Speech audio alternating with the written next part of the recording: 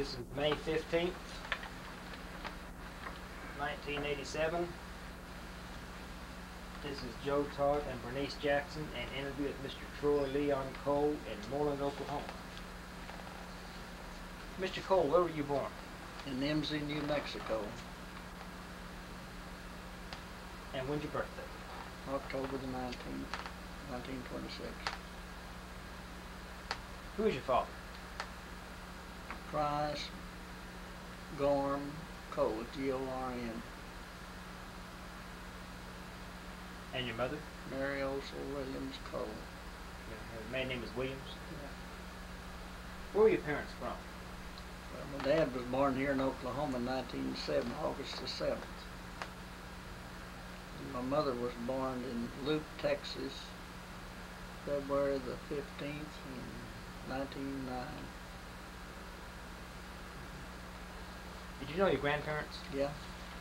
Were either one of your grandfathers in the Civil War?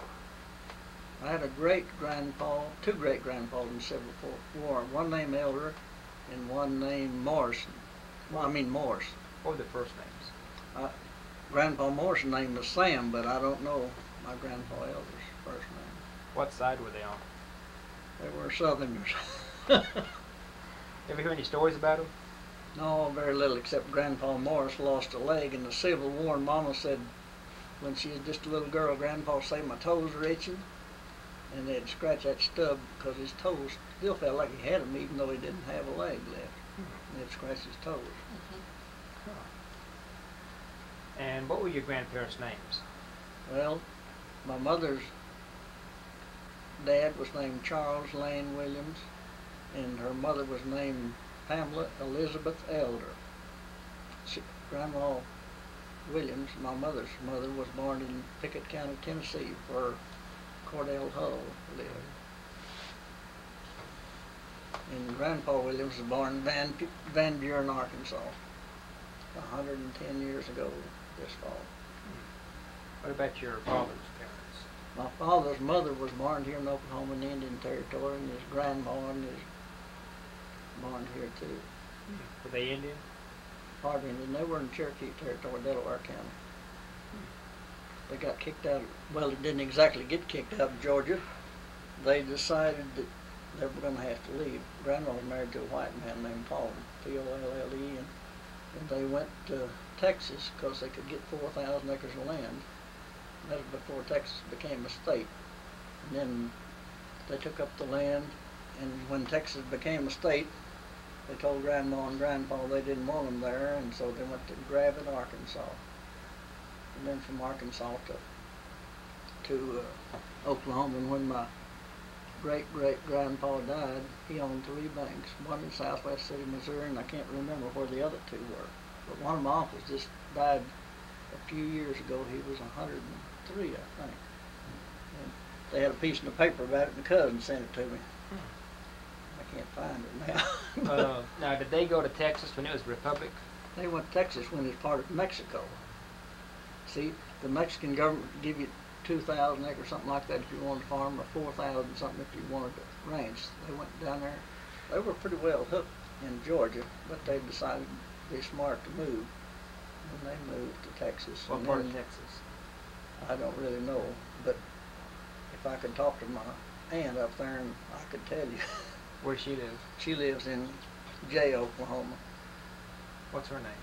Her name is Meadows. M-E-A-D. It's like M-E, like that Meadows sport goods. It's got a W in it. M-E-A-D-O-W-S? I think like so. Meadows? Yeah. She lives in Jay? Jay. What's her first name? Viola. Viola. She's an aunt but married, but she knows all about that time.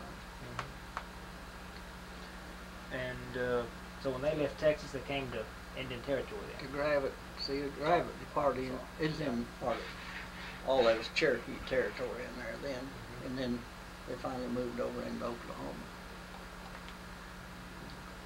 And what was your grandfather's name on your father's side? George Etna Cole, born in Albany, New York. I don't know what year. I don't remember when he died because he died in 1936. He died just a little while before my father died. And what kind of work your father do? He was a mechanic for Sinclair, and then 1934 they had a big strike. They fired everybody. He worked for Sinclair, and they fired everybody, even from the janitor plumb up to the vice presidents. And they figured, well, they never would get back, and he had bought a farm, so we moved to the farm at Silasol down in eastern Oklahoma. Why did your parents move to New Mexico? Well, my mother was born in Texas in 1909, and her folks went over there and took up land in New Mexico, homesteaded. And I don't know why Grandpa left Oklahoma. He's in the well drilling business, and he just pulled up stakes and went to New Mexico. Grandpa Cole did, and never did drill any more wells. He stayed there a while, and it's dry, you know, you couldn't raise nothing, and he moved from there plumbing down to Arkansas where there's plenty of water, but you couldn't sell. What part of New Mexico is it? In Roosevelt County. And what part of New Mexico is that? It's, you know what Portales is? Yeah. Well, see, that's the county seat of Roosevelt County. I was born in Roosevelt County. Okay. And how long did you stay in New Mexico? Well, stayed there till 1929, and then we moved to Seminole. That's where Daddy went to work for Sinclair. And we stayed in Seminole till 34 when they had the strike. We went to the farm, and he died on the farm in 37, February 22nd. Do you remember Seminole as being a boom town? Oh, yeah. Tell me about that. Well, there's drilling wells all over the place, and that was during Prohibition. There's drilling wells and making homebrew and whatever. And there's a lot of killing and fighting and raising cane going on. I've got a cousin that used to be ag teacher at Sealand. Him and some boys, after we left there, and went over across the creek and was digging a hole to make them a cave, and they dug up a skeleton. A few years before that, when we were still living in Seminole, they found a car blood mess up, you know, but they never did find any body. And these kids dug up the body. Well, they dug up the skull. That's as far as they ever got. But Buck can tell you a lot about Seminole. See, he lived there and went till he was grown, and then he went to college in Stillwater. And he was in the medical service in World War II. Now, Seminole, was it maybe a tent city in those days, or? No, that was before we moved there. But around Seminole area, where they're doing a lot of drilling, there's a lot of tents put up. We lived in a blue stucco house in 1930 when my brother was born. And then we moved out of it into another house. There's a section of Seminole I've heard referred to as Hell's Half Acre. I don't know anything about that, but on 8th Street, we used to have an old boy deliver the papers when I was a kid. And he had a stripped down car, and he'd come down the street 60 miles an hour because the kids was throwing rocks across the street at each other. And it's dangerous to drive a car down 8th Street. That's in the 30s, early 30s. Have you heard of Hell's Half Acre?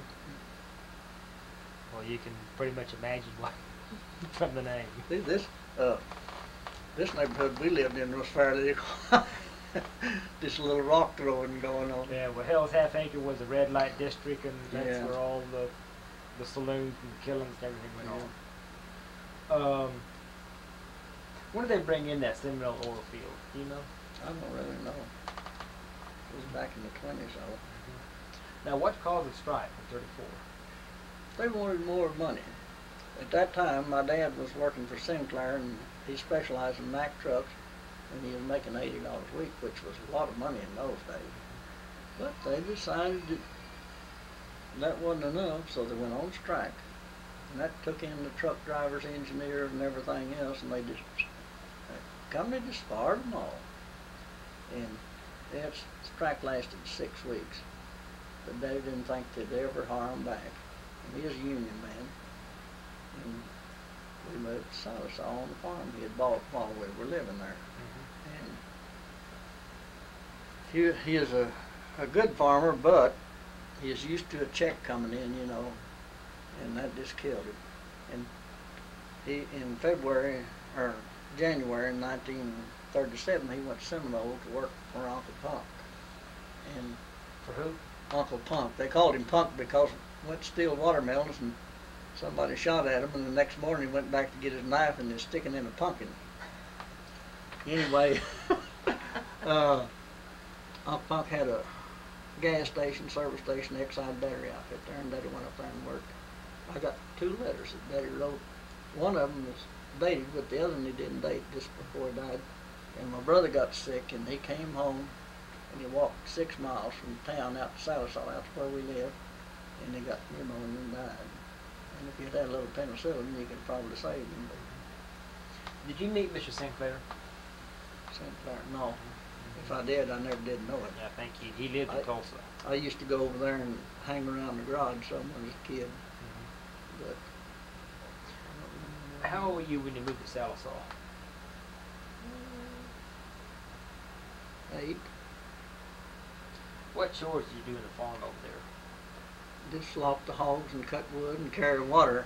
We had a big garden, about 1.5 acres, and there's no pump or nothing like that.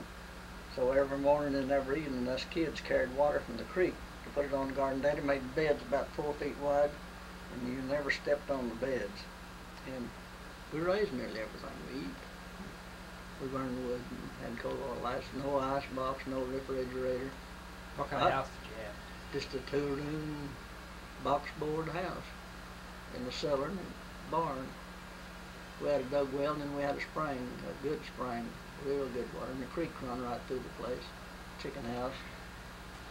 Had a couple of horses and farmed with horses. Did many people from around Salisal go to California in the 30s?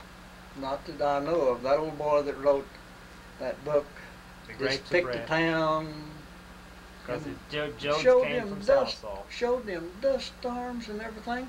And we did not have dust storms. We had dust settle there, but we got 40 inches of rain a year. There was no dust storms. Only dust we got was just something that settled off out here. You know, I found out they talked about all the Okies that went to California. Yeah. More of them went east and went west. Well, because they came here and settled, and they went back home to Georgia and Alabama and all that. A lot of them that went west stayed out there.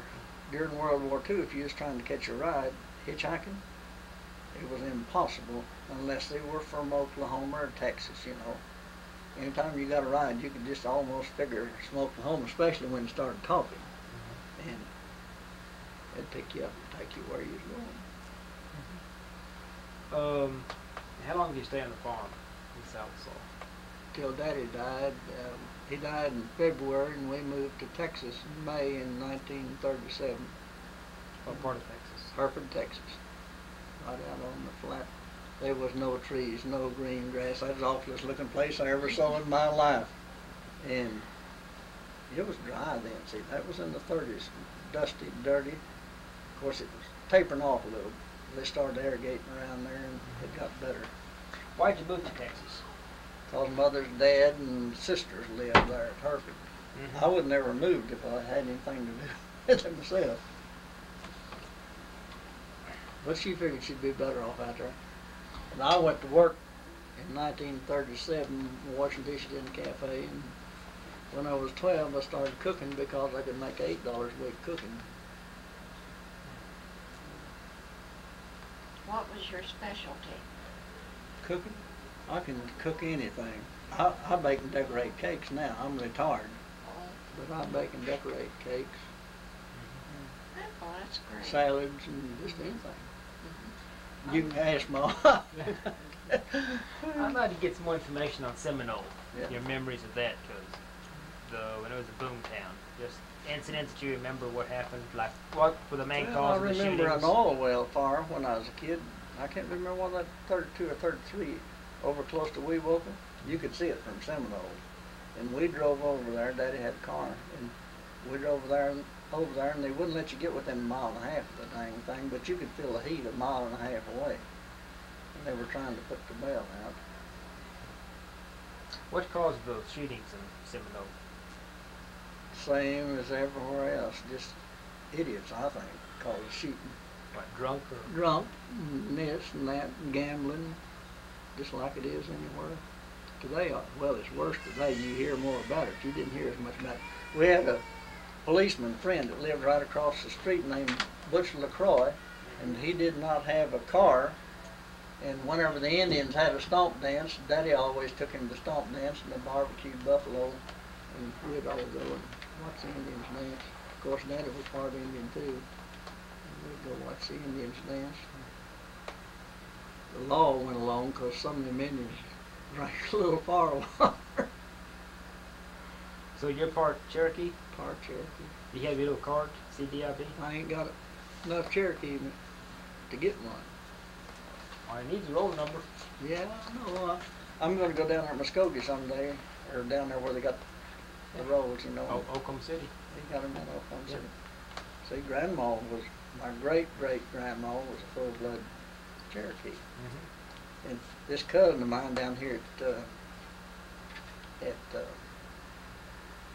Sealing, Sutton, one of his grandpas way back there in 1760, they traced the family tree back that far on his side of the house, and his grandpa was a Cherokee Indian. There's the main archivist, Mary D. Boyle. She has all the rolls and everything.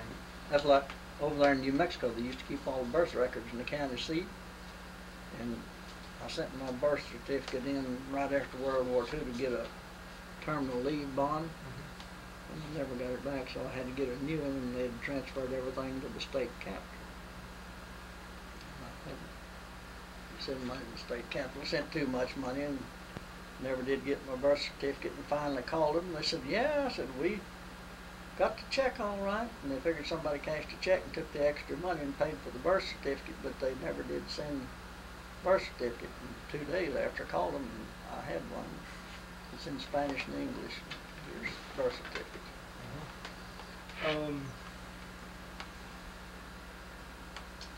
When did you start school? 19 and I think it was 1931 in the primary. I was 5 years old when I started. Is that in Seminole? Yeah. How big was Seminole school? Well, as I recall, it wasn't too big. This is a grade school. And they had high school and they had a junior college even then in the 30s.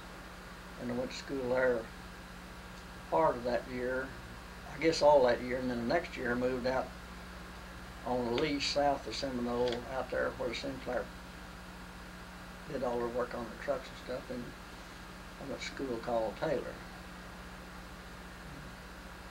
It's gone now. I went down to look here a few years ago.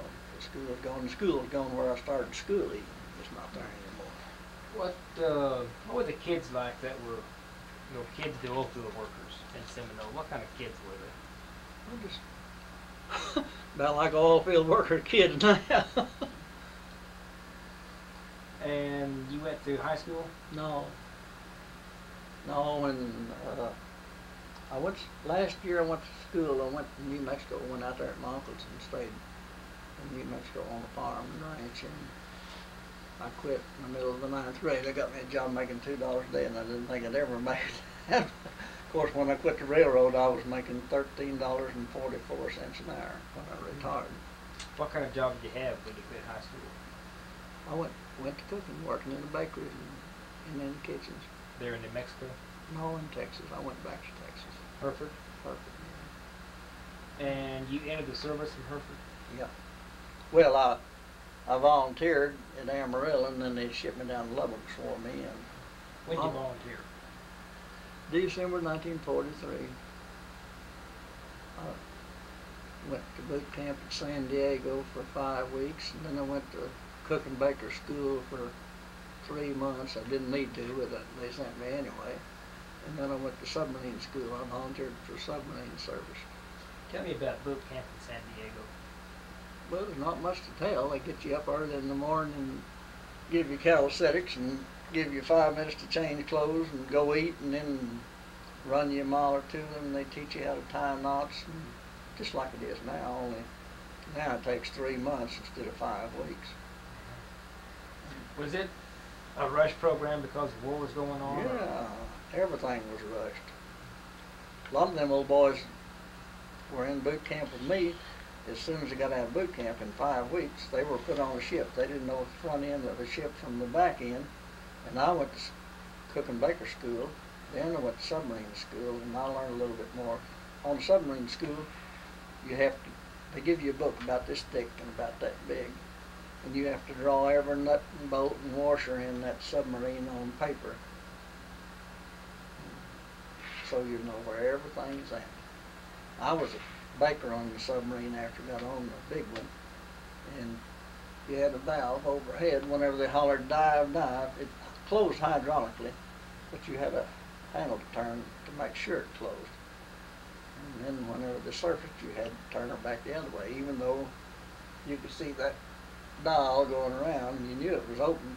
You still had to turn that just to make sure the dial wasn't malfunction or something. Now, did you volunteer for submarine service? Yeah. I figured if you couldn't see the bullets, you wouldn't worry about it.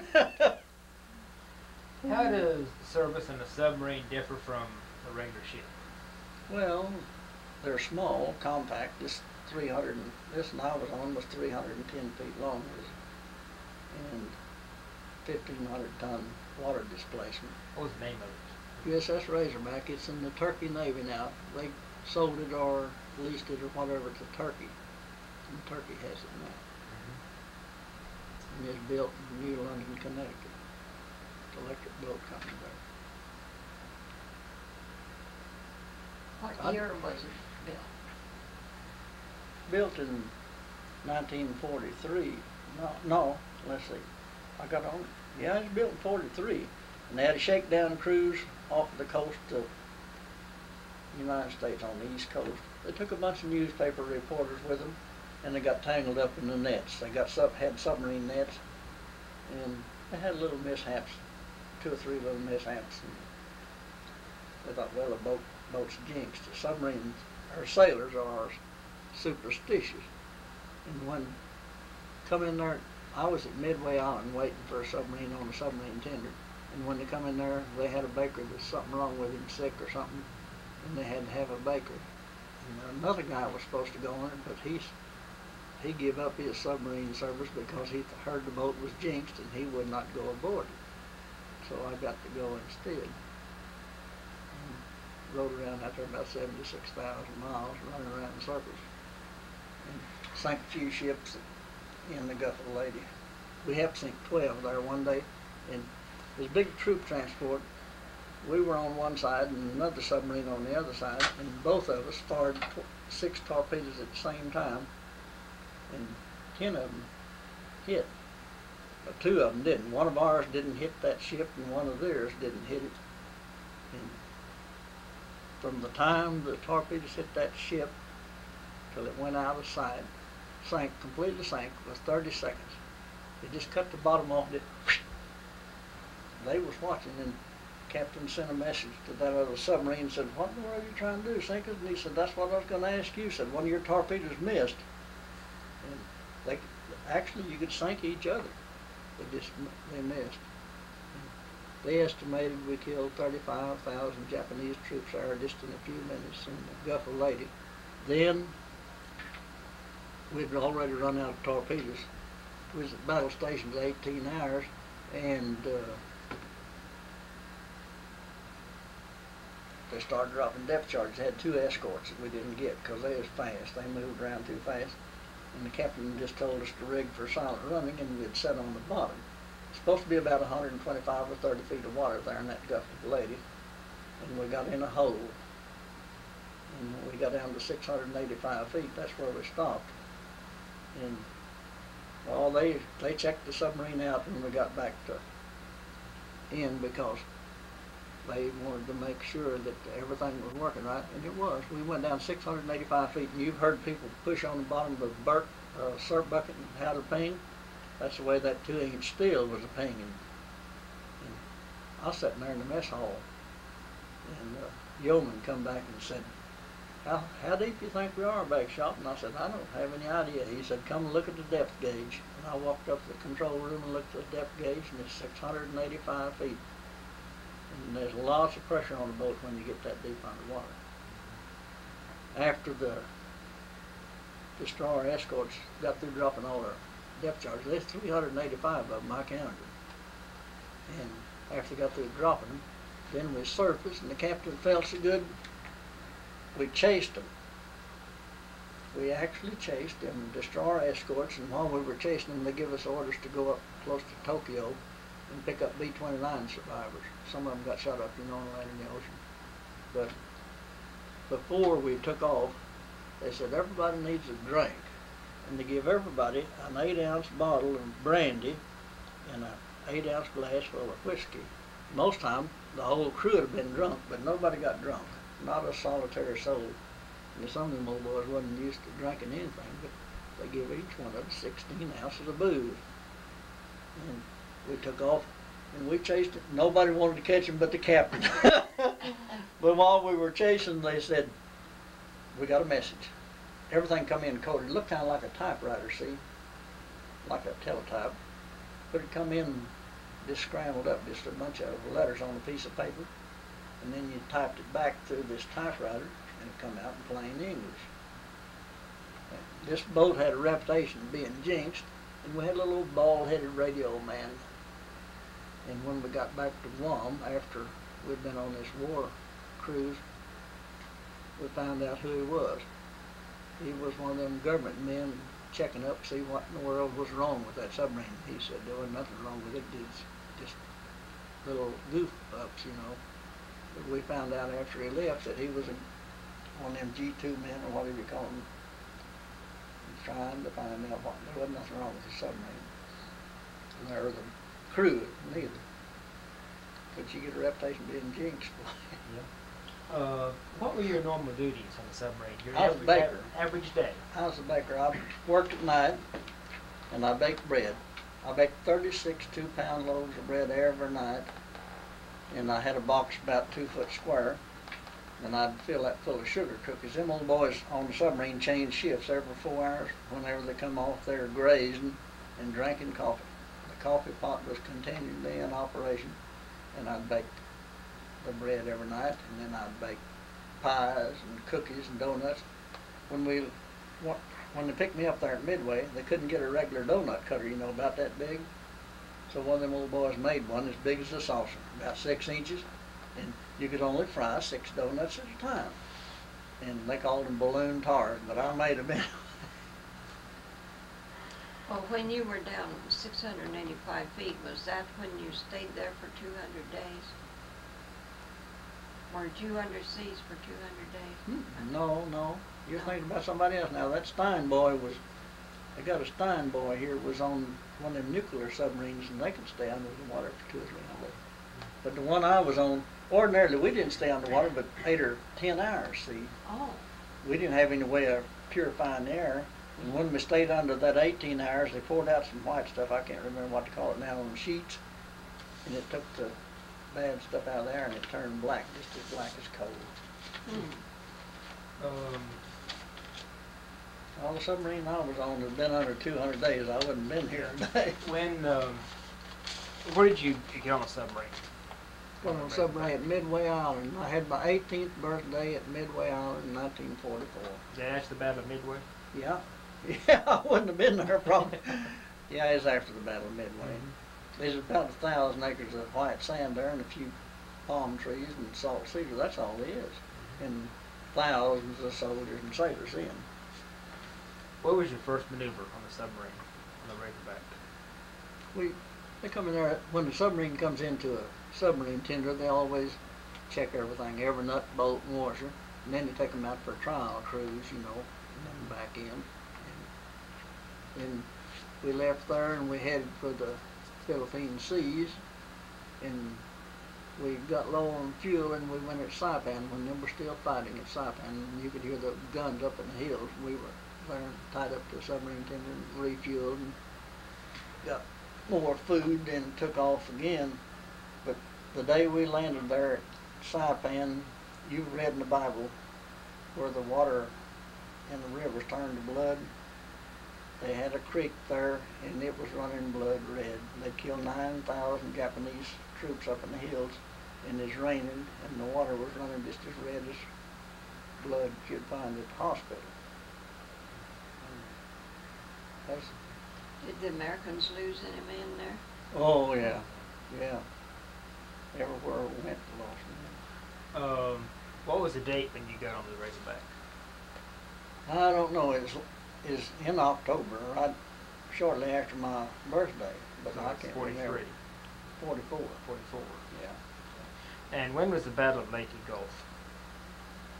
It was in November, December in 44, Gulf of Leyte. I had a friend that was in the Army, and I was talking about it one day, telling about we sank all them Japanese ships, and there wasn't no survivors. They floated up on the beach there, and I said, I sure hate to been one of them Marines, all them bodies floating up there and hot, you know, in the Philippines.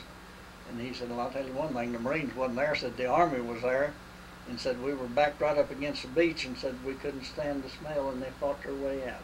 They had been pinned down, and they fought their way out of there. They took bulldozers and buried them. Now, were you anywhere in the area of Truk or Taro? Yeah, I've been to 27 different islands. Ulithi and Masao and Truk and Tarawa. Are you at the battles there? At No. Truk and Tarawa? Them submarines, they get around quite a bit in submarine tenders. And the battles were all over. See, after I got off the submarine, I went to Guam and got on another submarine tender. And that's where they launched the invasion of Iwo Jima. I had a friend, his brother was in the Marines, and he went from there to Iwo Jima. And then they went on to Okinawa. Worst scare I ever got on that submarine was, I didn't have any reason to be scared, but we were in a real rough sea, and we had an officer named Patilio from Yoakum, Texas, Spaniard. And he was running about 90 feet underwater, and the sea was rough, and I was asleep. It's daytime. I worked at night and slept in the daytime as a baker. And the little electric stove turned over on an old boy's foot, and he hollered, and whenever I jumped out of bed, the submarine was headed up like that, about to broach. And I said, well, if I'm going to die, I'm going to die in bed. And I crawled back in bed, and it finally leveled off, and we went down lower in the water. And that night I seen Ensign Patilio. I said, next time we're in rough sea, I said, keep her down. He said, you ain't going to have to tell me twice. The officer had come back to the kitchen and drank coffee just like the enlisted men. I had one officer named Adams that come back and gripe and grunt and groan, you know, and if he didn't want anything, if he wanted something, well, he'd real nice then. But he told me about one time he worked in a bakery, you know, and I really believed him. It sounds serious. And finally he told me he was a janitor, but he's a judge now. And one of the cooks I was cooked with,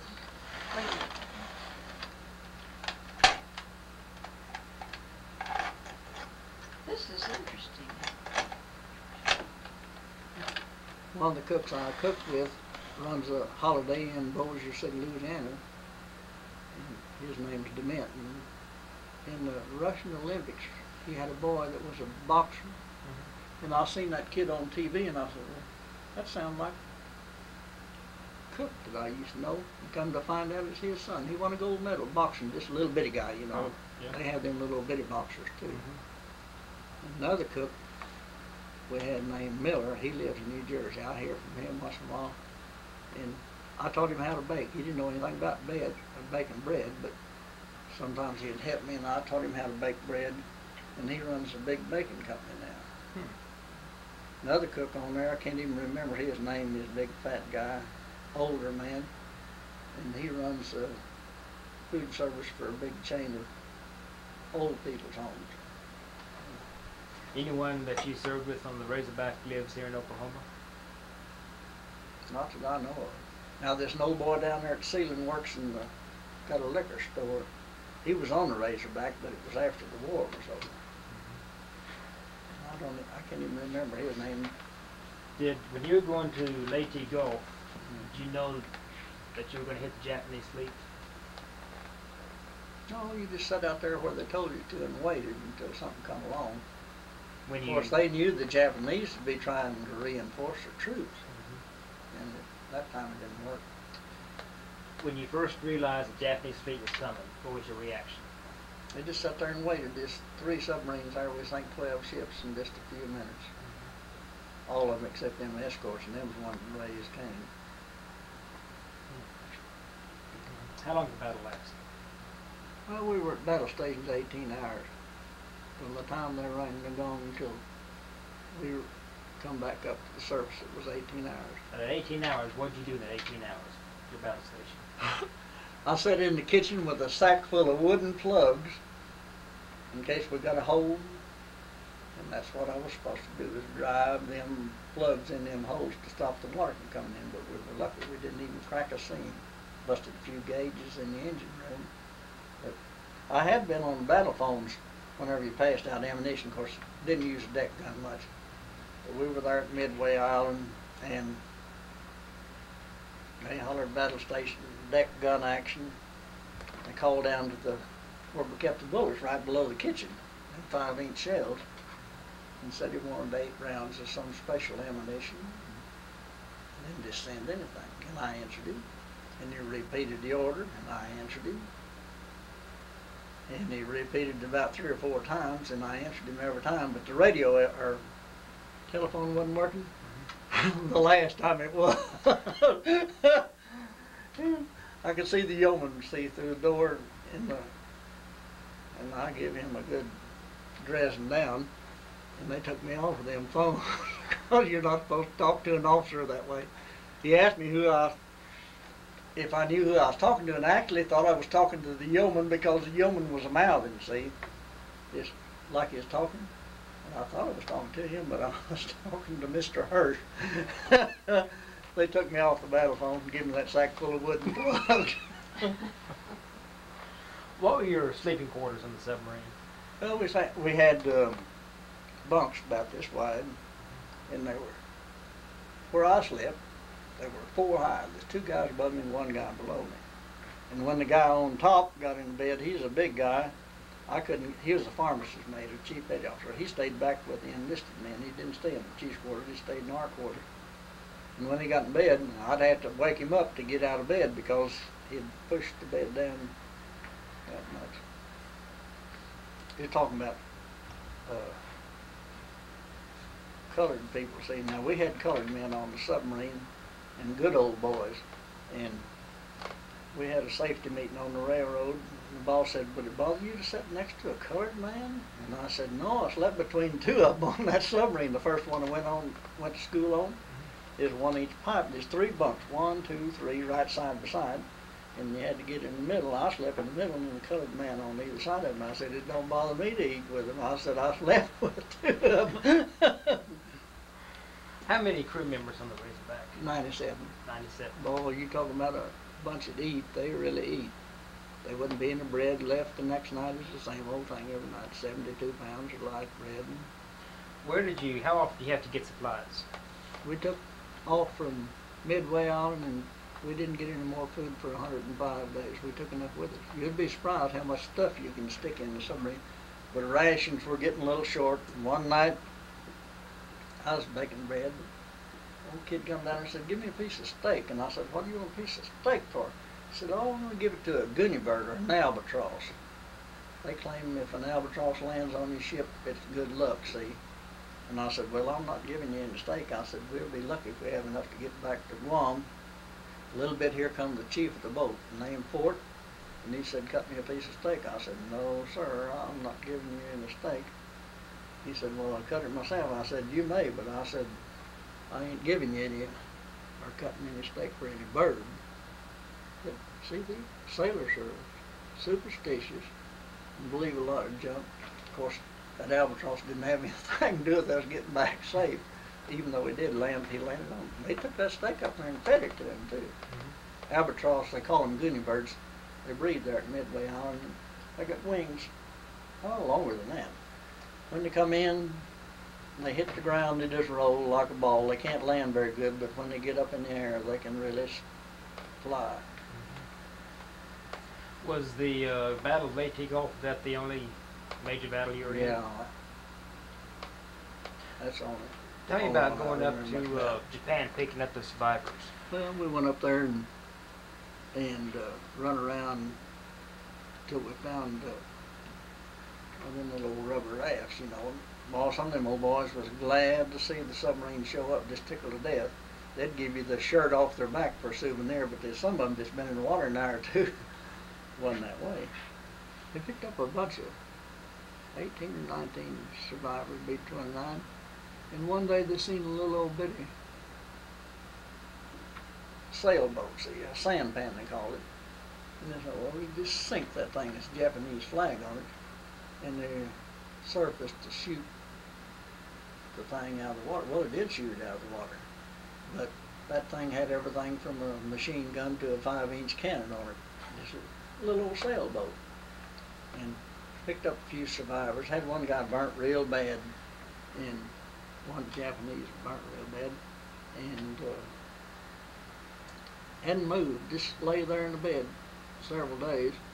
And the cook had French fries for supper and turned the fry later on, but something went wrong. It didn't go off, and the first thing you know, there's black smoke running from one end of that submarine to the other. And that Jap got out of bed then. He'd been faking. He was burnt all right, but you know, he claimed he couldn't move. And he got up that day though. What did he do? He got out of bed and wanted to get out of there, and there ain't no place to go when you're underwater. Yeah, I know it's in the daytime because I was asleep, and I always slept in the daytime and worked at night.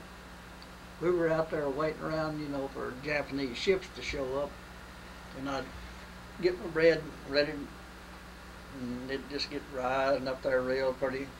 And about 9:30 or 9:40 every night, the Japanese plane would fly over, and they'd dive, and they'd put pressure in the boat, and they'd just shove that bread back down, you know. It gradually come back under pressure and made the prettiest bread you ever saw. It had real fine grain, but it happened every night, every day, 7 days a week. I did all the baking, see, and it happened every night about the same time. But it actually helped the bread because it come back up under that pressure, and it made the grain real fine, really good bread. What did you do in VJ Day? In VJ Day, I was there at Guam, and I hadn't been over on Guam for quite a while, and I took a bath and put on clean clothes, and I said, I'll just go for a walk. They'd been pumping mud out of the bay and pick up seashells, and I was walking along on that good flat dry surface, and I sank plumb to my waist in that gray, greasy looking mud. Crawled out and went back to the ship and took a bath and went to bed. That night, though, they woke me up. They were shooting fireworks, pyrotechnic shells, you know. Ain't no telling, they probably shot up $1 or $2 million worth of shells. They make pretty colors, green, yellow, and orange, and all different colors. And they set a destroyer on fire. One of them landed on a destroyer. It had phosphorus in it, see. The destroyer had wooden decks. A lot of them still had wooden decks, and caught the deck on fire. There's a happy bunch of old boys. We listened to the radio for 3 days, waiting for the war to be over, from the 11th to the 14th. Had that radio on going, and most of us were up listening. We knew it was going to be over. But it took off from Guam, you know, the bomb Hiroshima and Nagasaki. Yeah, tell me about that, your reaction to the bomb. I think they should have used it sooner, but they didn't have it ready any sooner, I don't think. And when did you get your discharge? March the 6th, 1946, San Pedro. And you returned to Moreland? No, I went from Texas in the Navy. I didn't live here then. But I come back to Hereford, Texas, and went to work in the bakery. And then I went down and worked on a ranch a little while, and then I messed around and got married. And went to work on the railroad. Worked a little over 30 years. Which railroad? Santa Fe, this one right here. I lived right here and worked. What's your wife's name? Vera What was her maiden Rettman. R-E-D-M-A-N-N.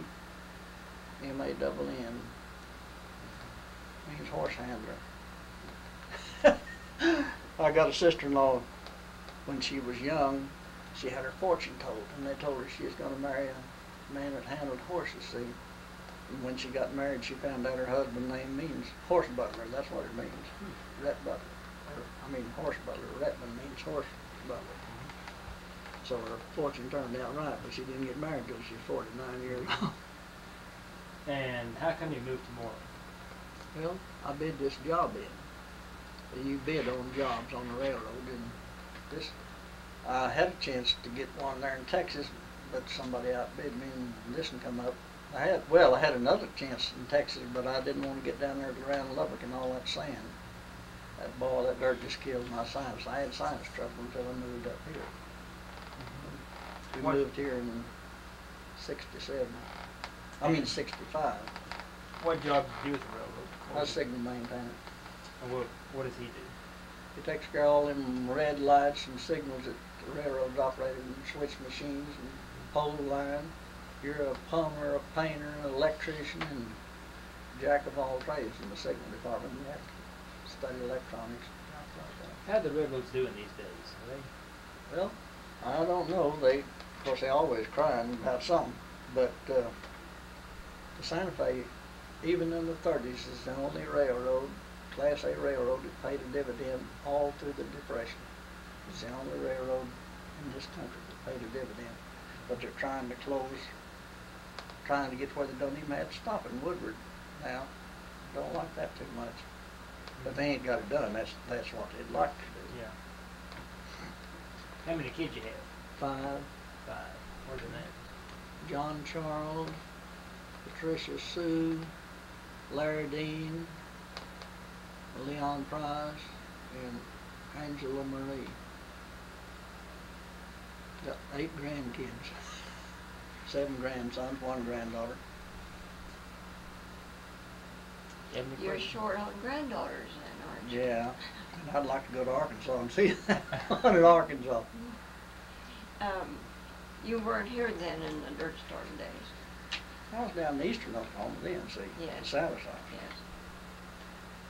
Yeah, we'd see them old black clouds a coming, you know, and we knew the dust was going to settle down Well, there. we read in the paper where this dust went clear to the Atlantic Ocean. Oh, yeah, I'm sure it did.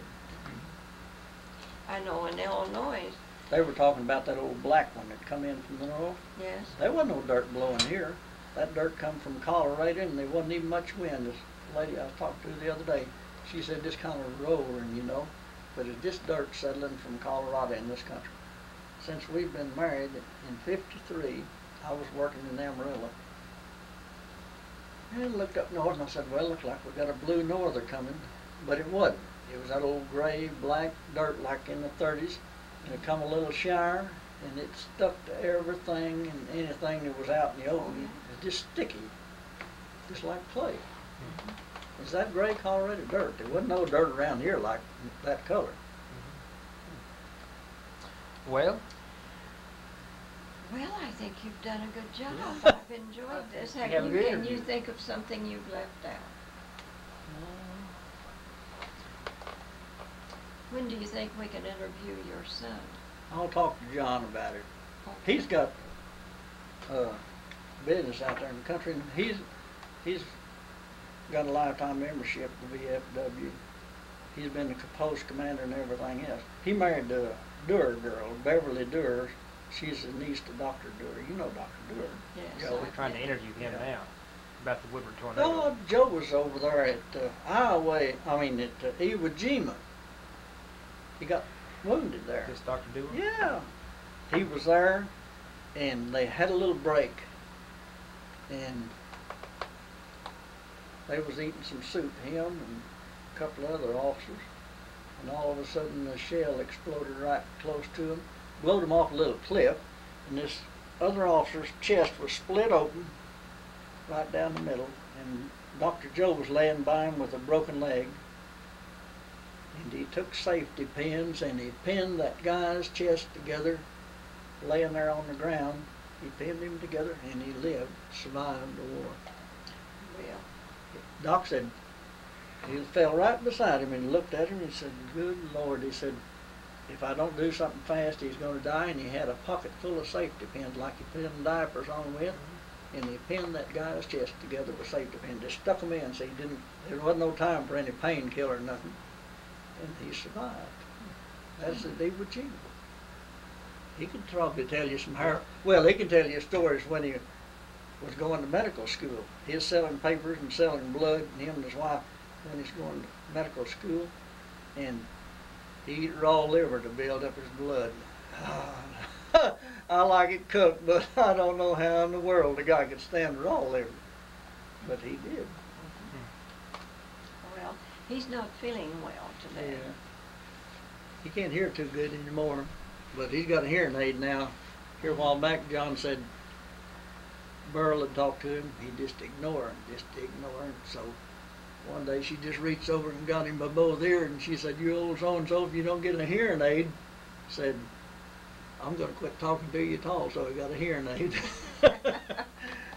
She'd holler at him, and he'd say, "Huh?" Okay. Thank